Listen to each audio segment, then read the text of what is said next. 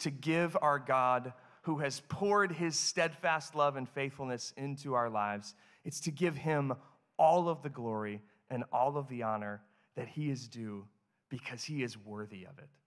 And so let's sing now. Let's give the glory to God. Let's pour ourselves out to him. And let's sing together.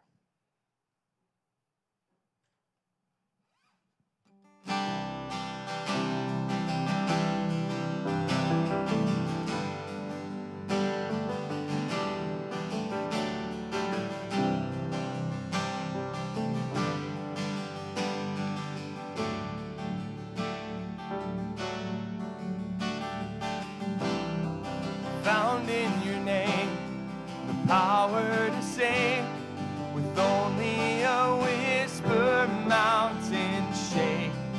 Jesus, our hope and strength.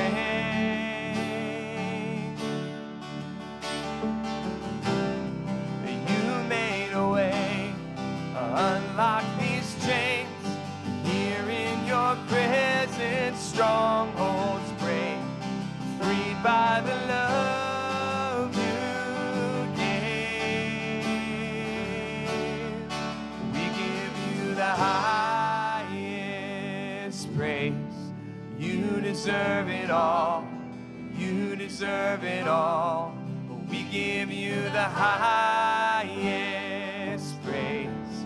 You deserve it all, you deserve it all. There on a tree, a merciful King, a broken and shame for all to see. The Father laid down his Son. Darkness to light, and death lost to life. The heaven and earth will join and sing. Jesus has overcome.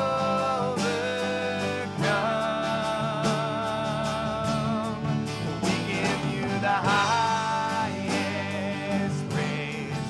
You deserve it all. You deserve it all. We give you the highest praise. You deserve it all. You deserve it all.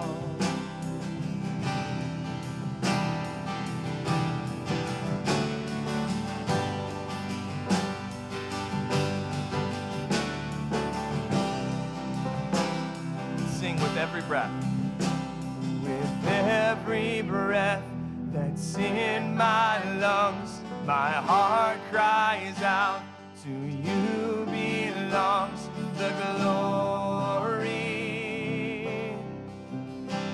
Through every loss or victory, my soul will rise to only bring you glory.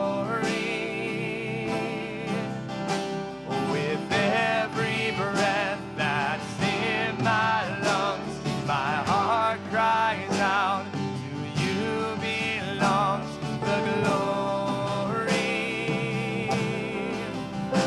Through every loss or victory, my soul will rise to only bring you glory. You glory. We give you the high.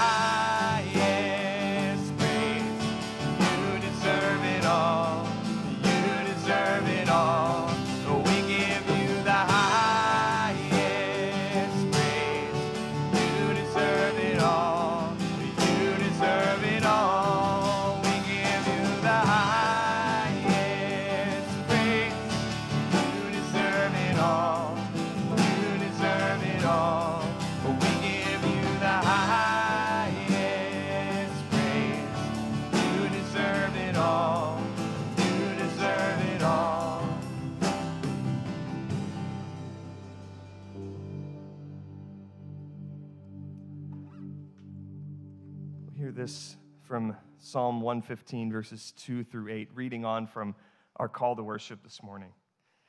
It says, "Why should the nations say, 'Where is their God?'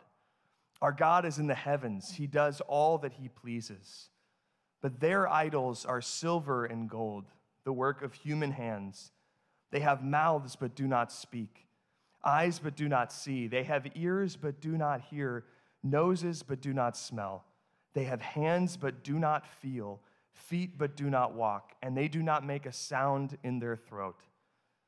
And those who make them become like them, and so do all who trust in them. Psalm 115 is speaking into our existence and shining a light onto something that happens in our heart every day, and we don't realize it. You see, it starts out with a call for us to give all the honor and glory to God, which, as we sang in that song, we want to do as Christians. But so oftentimes we find ourselves, like the ancient people of old, fashioning other things to pour our hearts out to in worship. And when we do that, when we give our hearts to lesser gods, we become deformed, right? That's that long list. They have eyes but can't see, ears but can't hear. That's what happens to us. As we worship our idols, we become like them. And instead of being changed into the image of Jesus, we are changed into the image of those lesser things that we worship. And all of us, to a certain degree, walk in here this morning having been changed this week for the worse and not for the better. And so in that state, we come to Jesus to confess our sins and to worship him and receive his mercy. And so at this time, if you would bow your heads and confess your sins, your heart idolatry to the Lord, and then we'll come and receive his mercy together.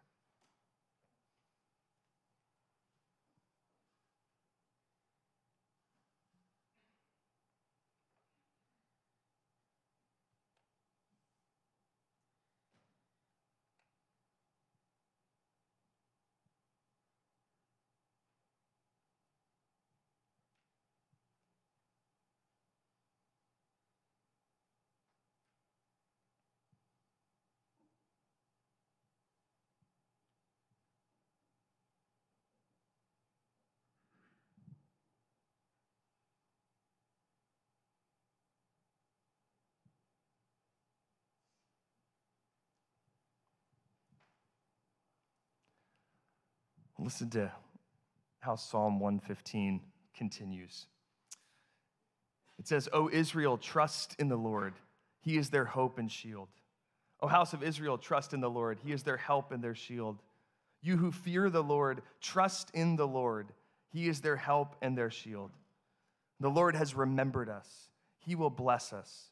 He will bless the house of Israel. He will bless the house of Aaron. He will bless those who fear the Lord, both the small and the great. In church, when we bring our sins before the Lord, and when we trust in Jesus Christ, and when we surrender to him in repentance and faith, we become like him, the most humane person to ever live, the one who is holy and exalted in glory and character. We become like him. And so, church, let's pour ourselves out to our God and Savior, Jesus Christ, and celebrate who he is. And let's be changed more into his image and likeness.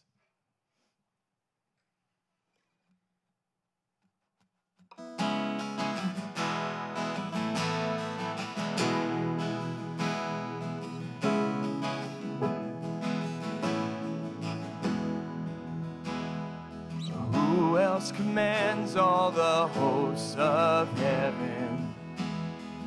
Who else could make every king bow down? Who else can whisper and darkness trembles? Only a holy God. What other beauty demands such praises? What other splendor outshines the sun? What other majesty rules with justice? Only a holy God.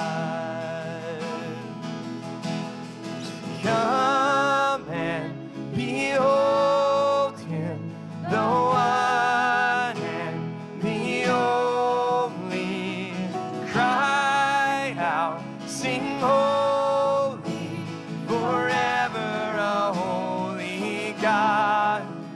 Come and worship the holy God.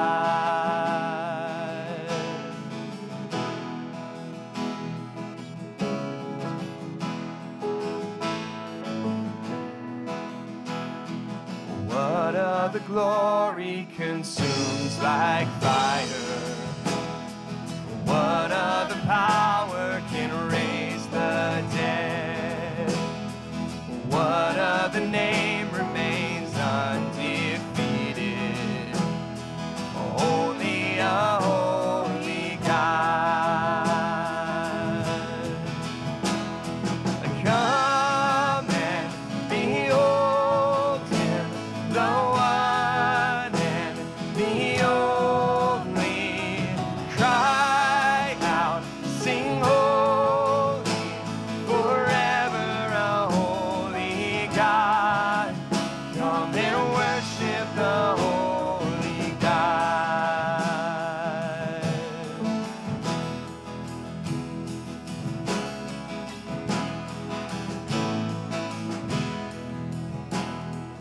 Who else could rescue me from my failing? Who else would offer his only Son? Who else invites me to call him Father? Only a holy God. Only a holy God. Come and behold him, the one and the only. Cry out, sing holy, forever a holy God. Come and worship the holy God. Sing that again. Come and behold him, the one and the only. Cry out, sing holy, forever a holy God. Come and worship the holy God. Amen. You may be seated.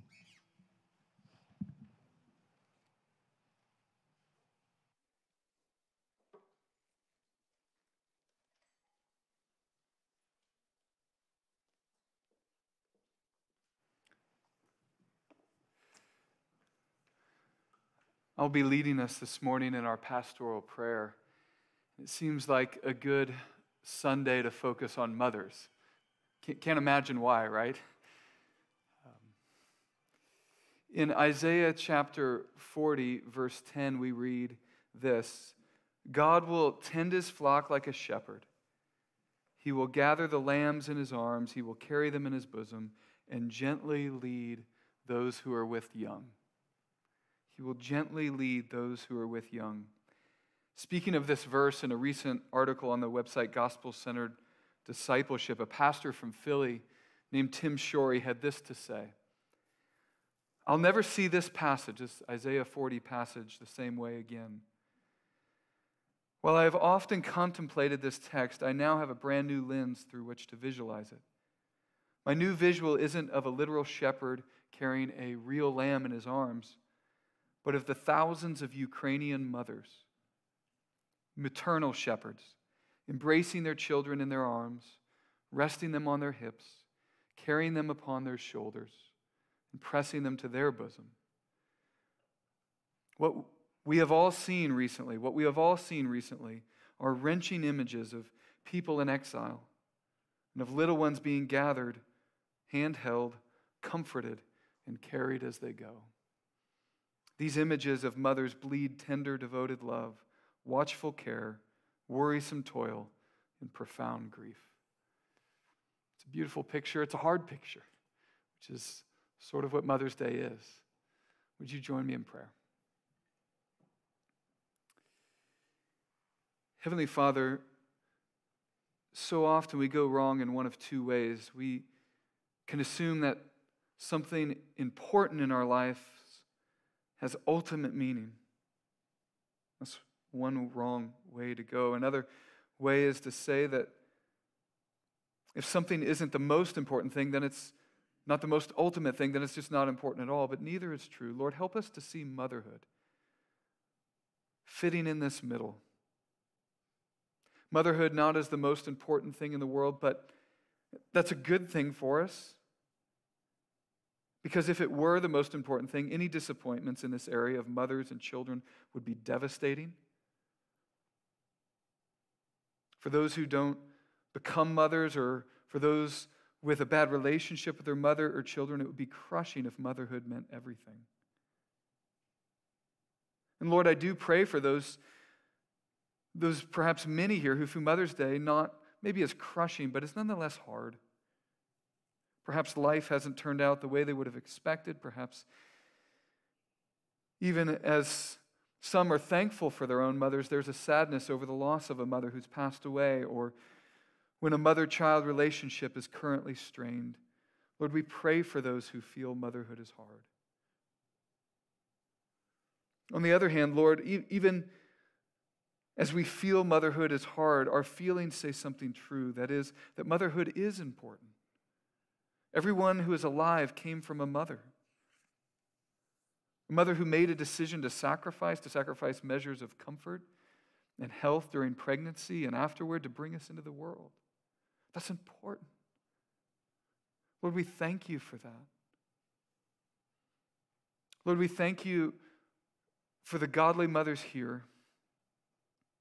And we pray for those who feel tired and frazzled because the calling upon them is weighty.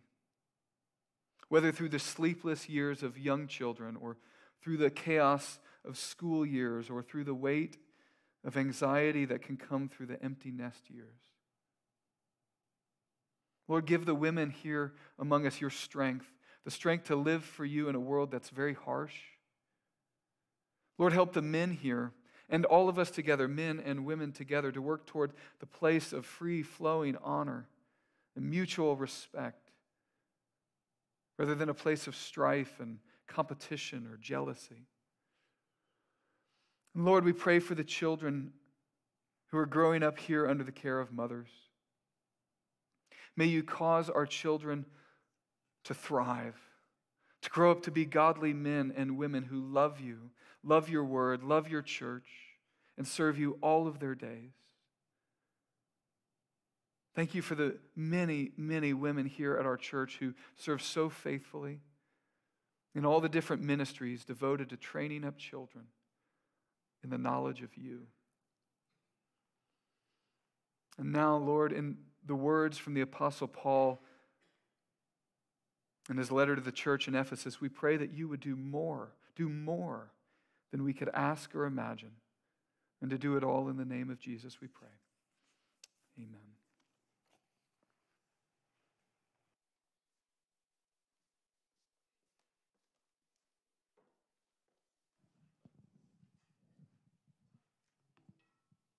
Good morning.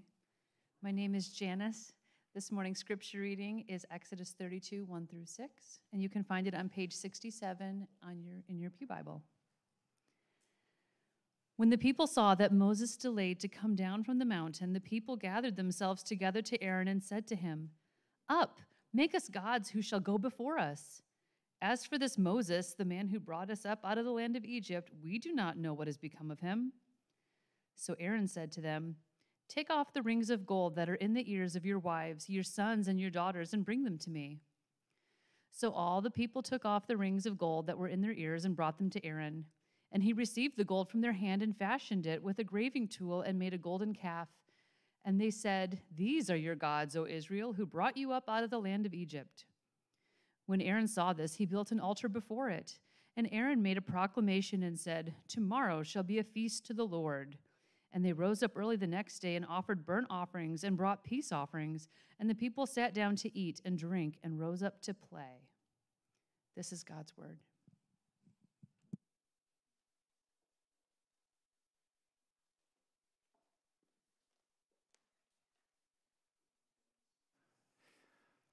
Well, at this time, I want to dismiss the children ages 4 through first grade. As they're leaving, we're going to get to our kind of continuing our sermon series through the book of Exodus on this special Mother's Day passage. We're going to get there in a minute. These guys have read ahead. But just one quick announcement about children. So this summer, we're going to, some of you will have heard this, we're going to hopefully have more children in the sanctuary during the services. We're going to give a break to the children's Sunday school, not from the youngest to kindergarten, but after kindergarten. And I just wanted you to hear it from me, a few of the reasons why, just very, very briefly. It's not going to happen until after maybe the weekend of, Memorial Day. But I want you to hear it from me. So just a couple reasons. One is just rest. Our children's ministry workers need seasons to work and to rest. And I know one of our pastor elders, we were talking about this, and he said, there are 3 reasons I was able to do a decade of children or youth ministry: June, July, and August. You get to May, and you're like, I can't go another year. You get to August, and you're like, I can do it. I like kids again. So we want our youth leaders and student ministry leaders to like kids, and because I know they do. The other reason is just, I don't want to critique at all what parents and families do here at church, but many of our children, their predominant experience of church is going to a classroom. And we want them as they leave to be men and women who can make choices about how to find a biblical church that has biblical liturgy and biblical worship music and biblical preaching. And so we just think being a part of the sanctuary, at least for some of that time before they launch off, is a good experience. So if you have questions about that, come see me. That'll start in a few weeks. I just wanted to mention it now. So as we turn our attention to the lovely Exodus 32, which is there for our good, would you join me in prayer one more time?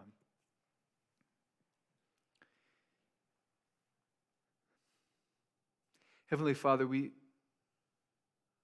do approach this passage kind of slightly aware or soon to be aware that there's a heaviness to it. Help us to recognize that the heaviness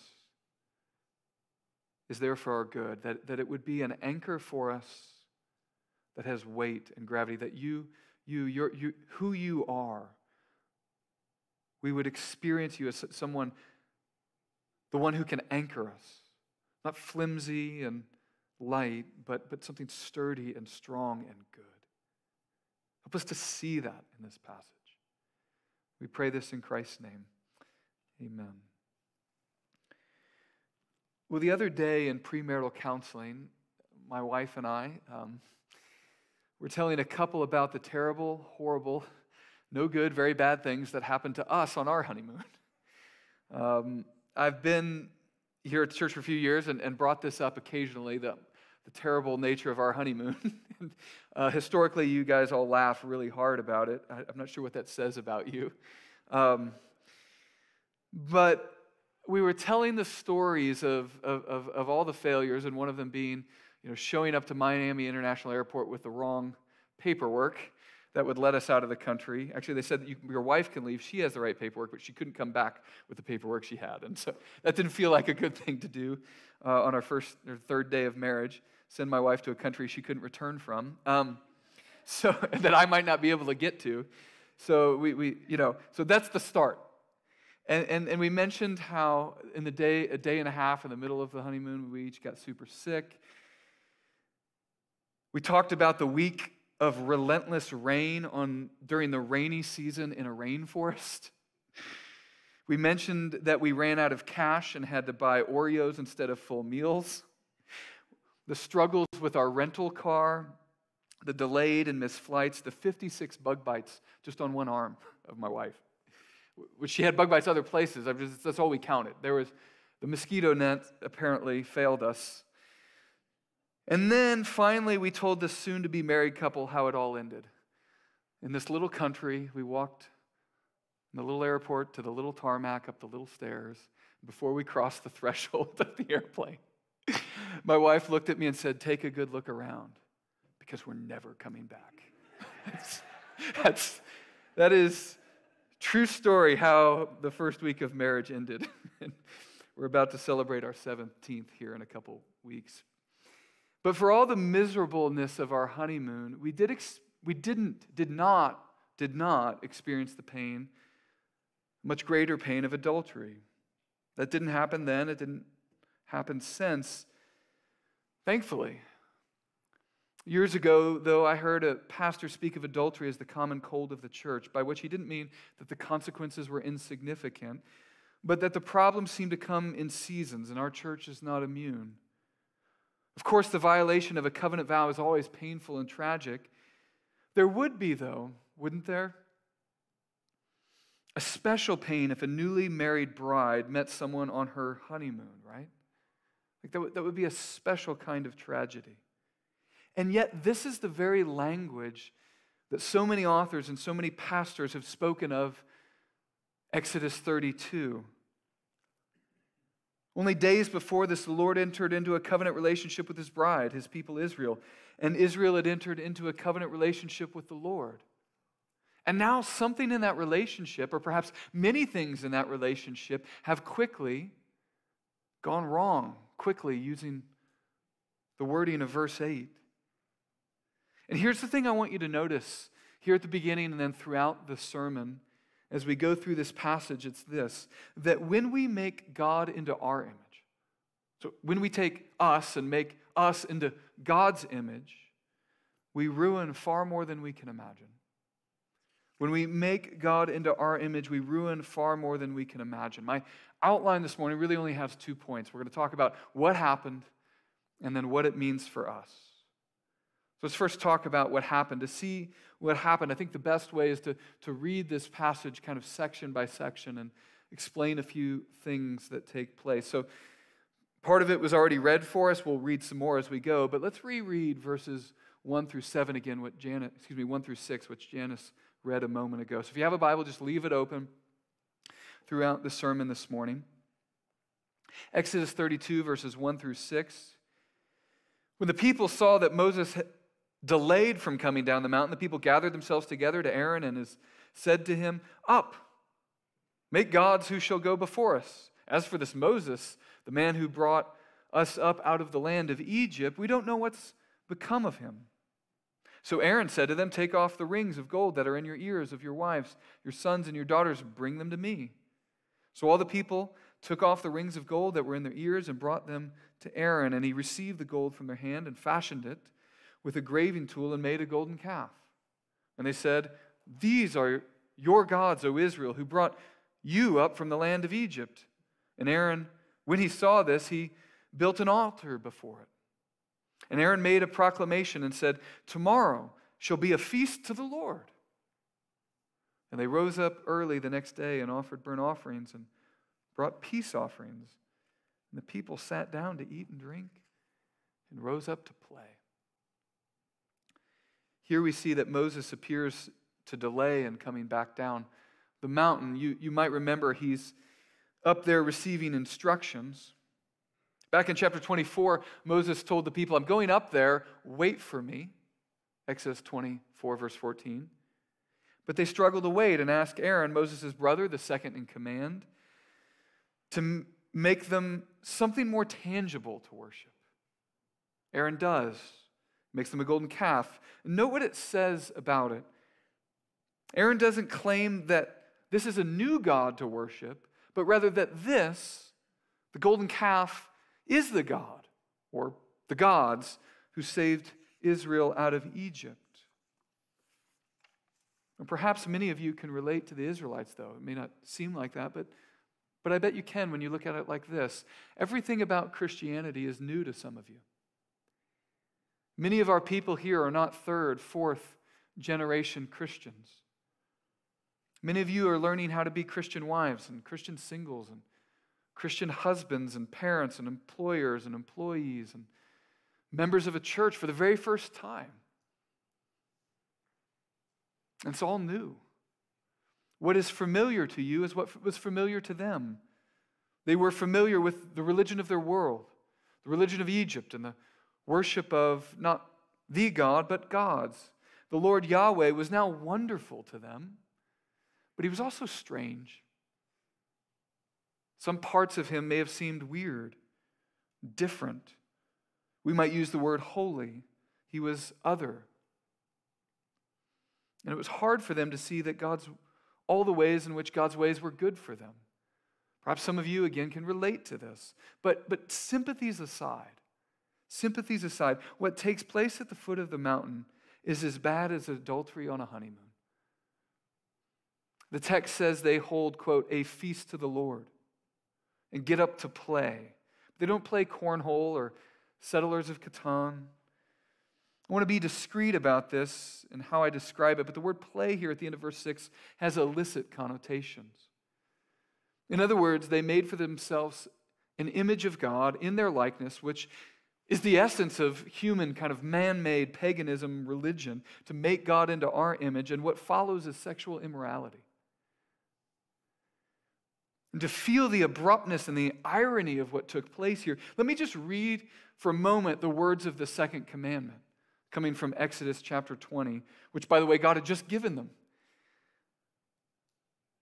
You shall not make for yourself the carved image or any likeness of anything that is in heaven above, or that is in the earth beneath, or that is in the water under the earth. You shall not bow down to them or serve them, for I, the Lord your God, am a jealous God, visiting the iniquity of the fathers on the children to the third and fourth generation of those who hate me, but showing steadfast love to thousands of those who love me and keep my commandments. It's possible to read the second commandment as prohibiting making all art because what it says. But just last week, I preached about people who were specifically given, as we read, God's very Spirit to, quote, to devise artistic designs, Exodus 31, verse 4. In other words, God's very Spirit helps people make beautiful art. So the second commandment is not merely about art. Here's how Aaron and the people broke the second commandment and how people break it today. Aaron was not trying to give the people other gods to worship as more important than the real God. It's the first commandment. Instead, while Moses was away and taking what they imagined to be a very distant God, Aaron tried to give the people an image of the real God, something tangible. But Aaron, in doing so, he changed the real God into an image for worship, an image of a golden calf. Now, it's true that the calf, the image of the bull or this cow would have communicated perhaps some things that are true, would have communicated strength, God's strength. That's why in financial circles people speak of a strong economy as a bull market, image of strength. But this idol concealed far more than it revealed. Note what author Jen Wilkin has to say about this. She writes, think of the enormity of the lie the golden calf tells. It is small, but God is immense. It is inanimate, but God is spirit. It's location bound, but God is everywhere fully present. It is created, but God is uncreated. It is new, but God is eternal. It is not powerful, but God is all powerful. It is destructible, but God is indestructible. We're going to see it destructible in just a moment. It is of minor value, but God is of infinite value. It is blind and deaf and mute, to use the language Ben led us through from Psalm 115. But Jen writes, but God sees, hears, and speaks. And the Lord's not happy to be changed like this. He's not happy when people make him in our likeness. Look at the next section. I'm going to read all the way from verse 7 all the way through verse 18. And the Lord said to Moses, go down, for your people whom you brought up out of the land of Egypt have corrupted themselves. They have turned aside quickly out of the way that I commanded them. They have made for themselves a golden calf and worshipped it and sacrificed to it and said, these are your gods, O Israel, who brought you up out of the land of Egypt. And the Lord said to Moses, I have seen this people, and behold, it is a stiff-necked people. Now therefore let me alone, that my wrath may burn hot against them, and I may consume them, in order that I may make a great nation of you. Continuing in verse 11, but Moses implored the Lord his God and said, O Lord, why does your wrath burn hot against your people, whom you have brought out of the land of Egypt with great power and with a mighty hand. Why should the Egyptians say, with evil intent did he bring them out to kill them in the mountains and to consume them for the face of the earth? Turn from your burning anger and relent from this disaster against your people. Remember Abraham and Isaac and Israel, your servants whom you swore by your own self, and said to them, I will multiply your offspring as the stars of heaven. And all this land that I have promised I will give to your offspring, and they shall inherit it forever. And the Lord relented from the disaster that he had spoken of bringing on his people. And Moses turned and went down from the mountain with the 2 tablets of the testimony in his hand, tablets that were written on both sides. On the front and on the back they were written. The tablets were the work of God. The writing was the writing of God engraved on tablets. When Joshua, just context, Joshua had gone part of the way up the mountain, but not all the way up with Moses. Verse 17, when Joshua heard the noise of the people as they shouted, he said to Moses, there is the noise of war in the camp. But he said, it is not the sound of shouting for victory or the sound of the cry of defeat, but the sound of singing that I hear. This, for some of us, seems like a strange passage. Not only on Mother's Day, just period. In this passage, the Lord seems ready to destroy the people. I want to submit to you that this is something of a test here for Moses, and whether he would identify with the people he was called to lead or just dump them. This is his chance. Start with me. And yet Moses intercedes for them. Moses prays for them. And Moses bases his prayer to the Lord on the promises of the Lord. You can't destroy this people, Lord, because you've promised to make them into a great nation. The children of Abraham. That's us, he says. I believe this is the kind of response that the Lord wanted from Moses. The analogy is not perfect. But let's say a husband and wife are talking about their child. Husband and wife are really struggling with their 7-year-old who's in all kinds of trouble at Target. Crazy Target disobedience, okay? And the husband has had it with the kid. He's ready to lose it. And the wife says, with a twinkle in her eye, well, we could just leave him here in Target. We can go adopt another kid, right? Again, it's not a perfect analogy, but in the analogy, the wife is inviting her husband to say, yeah, we can't do that. And God doesn't do that. Though he is angry, and so is Moses. As Moses comes down and meets his assistant Joshua, they hear singing, not songs of war, but songs of play. After God saved them through the Red Sea, they sing a song of celebration. Exodus 14 and 15. Here, the singing in Exodus 32 is not that kind of singing, and it's not those kind of lyrics. The songs here are that of a drunken frat party. Moses responds in a way that mirrors the Lord's jealous anger at their spiritual adultery. Look at verses 19 and 20. And as soon as he came near the camp and saw the calf and dancing, Moses' anger burned hot. And he threw the tablets out of his hands and broke them at the foot of the mountain. And he took the calf that they had made and he burned it with fire and ground it to powder and scattered it in the water and made the people of Israel drink it. Moses breaks the most valuable object in the world, the Word of God written by God himself, as a way to display that they had so despised the most valuable relationship in the world, a relationship with God.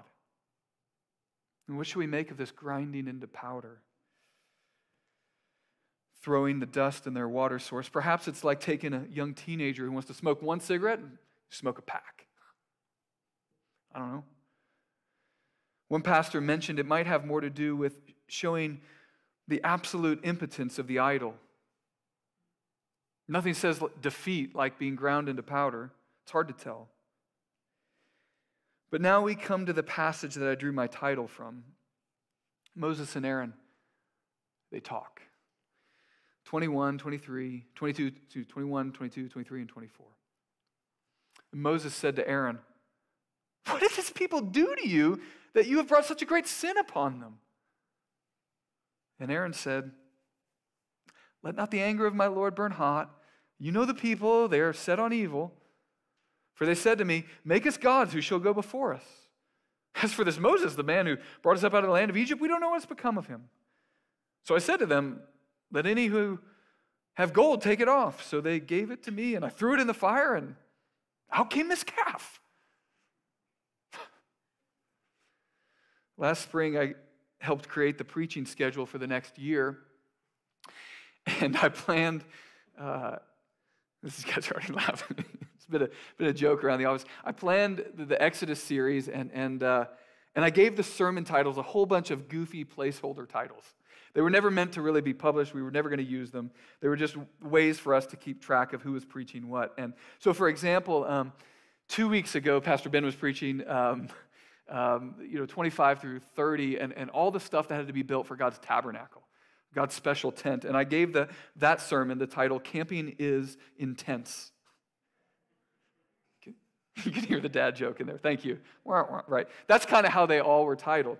And, 40 others of those. And we didn't use any of them, hardly. But we did keep the one for this sermon, or at least I kept it, which is this: it just sort of, happened.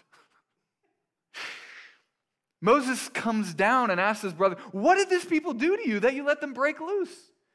Moses assumes the people must have tortured Aaron or something, used enhanced interrogation techniques, perhaps waterboarded him. Moses is thinking, surely it didn't just, happen. As you compare the account at the beginning of the passage with Aaron's account, they're very similar, but for a couple changes. The people did this and I did that, and then, it's crazy, right? This calf just sort of came out of the fire. Above, we read that Aaron was the one who took an engraving tool, fashioned the calf himself, verse 4.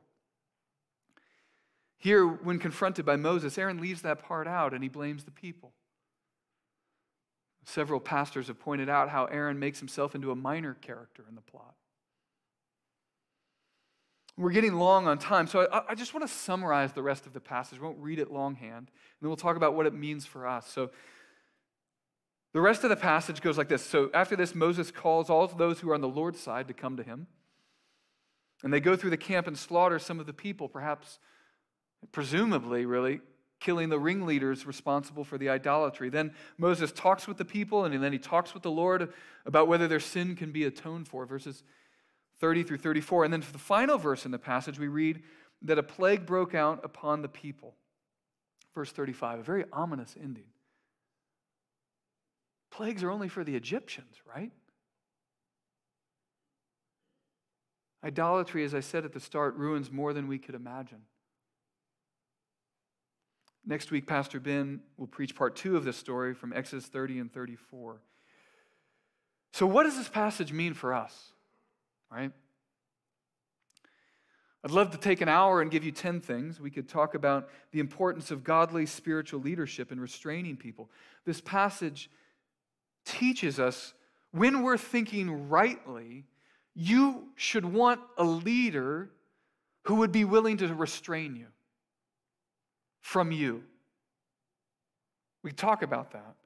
The algorithms of social media, the algorithms of news media curate for you exactly what you want, and that's dangerous, especially when we do it with church.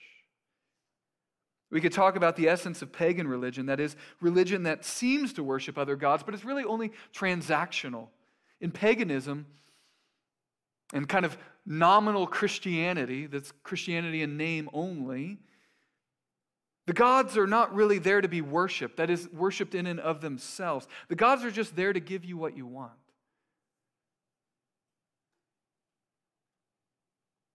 And the worship is really about the worship of self. Notice the language in verse 8 to describe their sin. God says, they turned aside quickly out of the way that I commanded them. They have made for themselves a golden calf. They made it for themselves.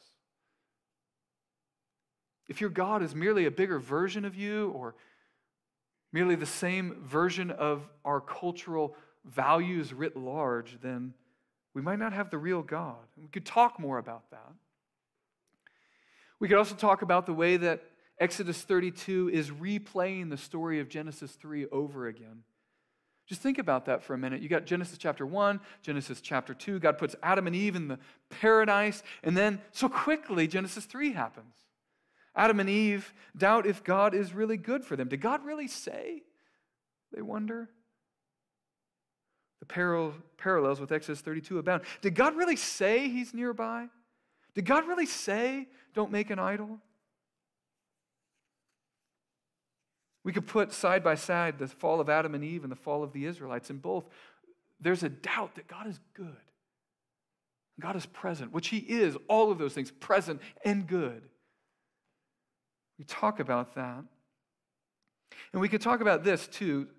You sometimes think that your main issue is to be saved from all the things outside of you, all the problems and all the enemies around you. Most of Exodus actually reads this way. So far in the book of Exodus, the great enemy of the people of God is those outside of the people of God. So far in the book of Exodus, the great enemy is Pharaoh and the seductive powers of Egypt. But here in verse 30 or chapter 32, a critical point in the story, this story and the whole of the biblical story is made. In Exodus 32, you see that not only must you be saved from external threats, but God must save you from yourself. That's worth talking about. So how shall we end this sermon? I think the safest thing and the best thing to do with a passage this big, not only in its size, but in its weight, is to do this. I want to read from the Apostle Paul's reflections upon Exodus 32. Feels the best and safest way to end the sermon. In 1 Corinthians chapter 10, this is on page 900 if you want to turn there. If you want to use one of the Pew Bibles, 1 Corinthians chapter 10, Paul has this long discussion, largely about Exodus 32 and what it means for those people and really for you and I in light of Jesus Christ. And I want to let Scripture guide us in how we understand Scripture, which is a good principle. So I'll pick up in verse 6 of the Exodus. Paul says, "Now these things took place as examples for us, that we might not desire evil as they did. Do not be idolaters as some of them were. As it is written, the people sat down to eat and drink and rose up to play. We must not indulge in sexual immorality as some of them did." Continuing in verse 11. "Now these things happened to them as an example, but they were written down for our instruction, on whom the end of the ages has come. Now therefore, let anyone who thinks that he stands take heed lest he fall." And you hear that admonition towards humility. Verse 13, "No temptation has overtaken you that is not common to man. God is faithful, and he will not let you be tempted beyond your ability." Encouragement there. "But with the temptation, he will also provide a way of escape that you may be able to endure it." Verse 14, final verse I want to read. "Therefore, my beloved," he writes, "as I would say to you, flee from idolatry." Paul says these things to a church that is people who he believes have been loved by Christ. People who have found forgiveness in the gospel. People who have found forgiveness in the life and the death and the resurrection of Jesus Christ. I mean, just a few chapters before, in chapter 6 of this same letter, after listing a whole bunch of horrible ways to be a sinner and be excluded from the kingdom of God, Paul says, "And such were some of you." And then he adds, "But you were washed, you were sanctified, you were justified in the name of the Lord Jesus Christ and by the Spirit of our God." In other words, you were Egyptians, but the love of God has changed you and is changing you and will change you. And those who have been loved by God, those who have been changed by God, this same God charges you to flee from idolatry. Whatever place in your heart you feel it saying this morning or throughout the weeks, "God, wouldn't it be better if you were like this? I know your word says this, but wouldn't it just be better if you were like this and not like that?" What God is telling you right now is that this way of thinking leads to death. But taking God at his word, taking him as he is, the God who he is not only the best way to take him, it's the only way. Let me lead us in prayer and invite the worship team to lead us in song. Would you pray with me?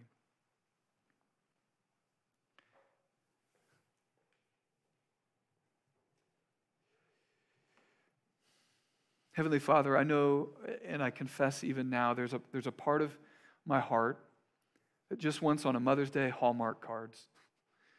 Just something light. Something to pretend for the moment. And yet the way of everlasting, the way of joy, the way of back to you is an awesome thing. It's a wonderful thing. It's a holy thing. And so, Lord, remind us this morning that that way is there for our good. And Lord, for those that don't know that way, don't know little of you and feel on the outside, because in many ways they are, they don't know the joy of a relationship with Jesus. Lord, would you break in and show yourself strong and show yourself near? We pray this in Christ's name. If you would stand with us.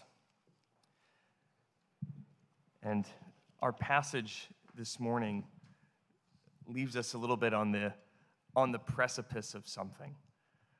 But we in Christ know that for all of us who are idolaters, that the blood of Jesus is sufficient for us. And so let's lift our voices now and thank him for that as we close.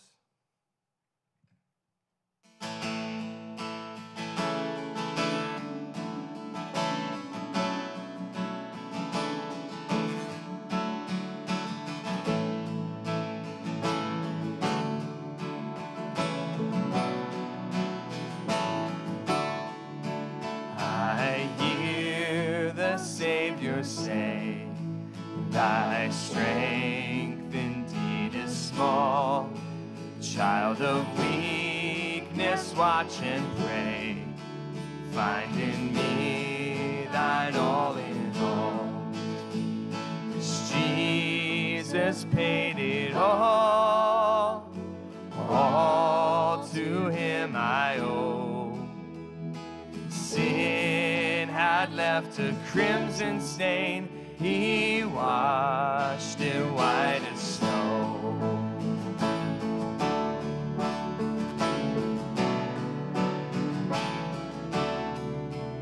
Lord, now indeed I find thy power and thine alone can change the leper's spots and melt the heart of stone.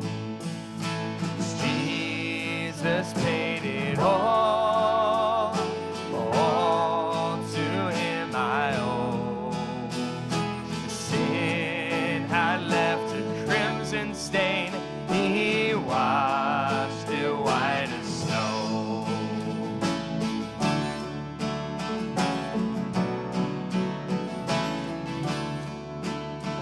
And when before the throne I stand in him complete, Jesus died my soul to save.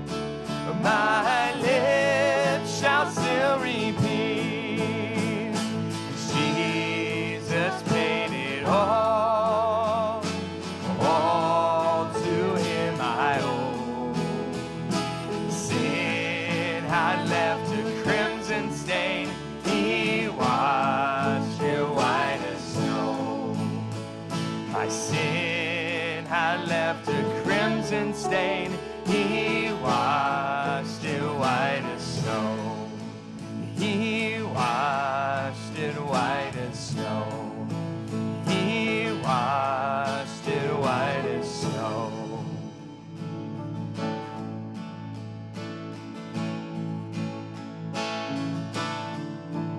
Oh, praise the one my dead and raise this life up from the dead.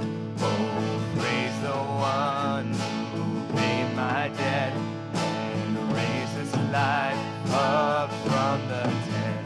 Oh, praise the one who paid my debt and raised this life up from the dead. Oh, praise the one who paid my debt and raised this life up from the dead.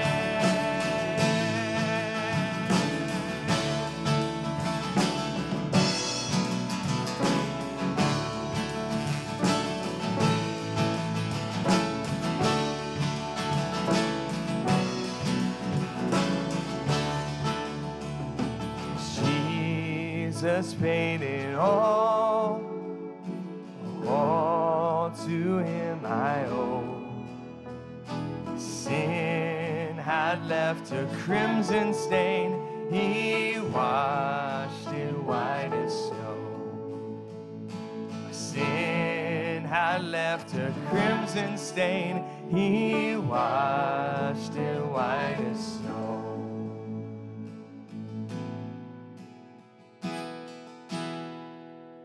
Praise God from whom all blessings flow.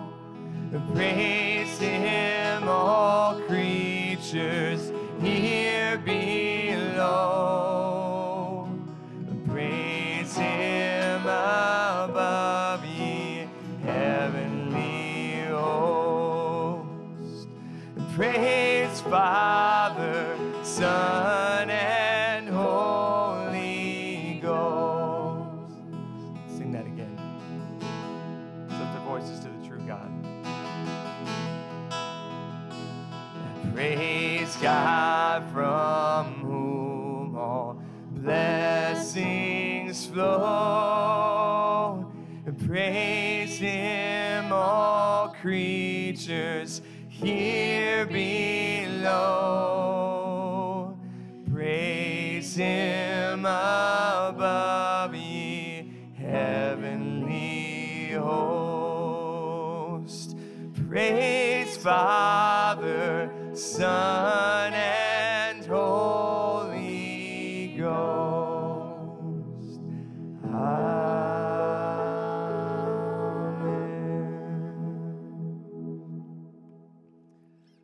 Well, as we close our service this morning, I'll just mention that we as a church family would love to hear from you. And so if you look in your pews there, you'll see that we have connection cards in each of the pews. You can write a prayer request on there. You can say that you're new and would like to hear more information from us. Any of those things, we'd love to hear from you. If you fill one of those out, you can drop those in the offering baskets that are located on the wall by each of the two entrances to the church here. And as well, we'd love to remind you that you can give either in person here in those offering boxes or online at our church website. The last thing I'll say before we close is that if you'd like prayer this morning, if something is going on in your life, if you'd love to make us aware of something, if something from the sermon struck you, please find one of us with an orange lanyard, and we'd love to take the time to sit with you and pray with you. As we close today, hear this word of praise to our God and King, Jesus Christ, the true God who is worthy of our worship.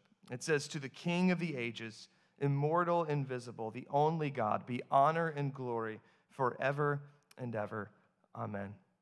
Go from here as those empowered by the Holy Spirit to love and honor our King, Jesus. You're dismissed.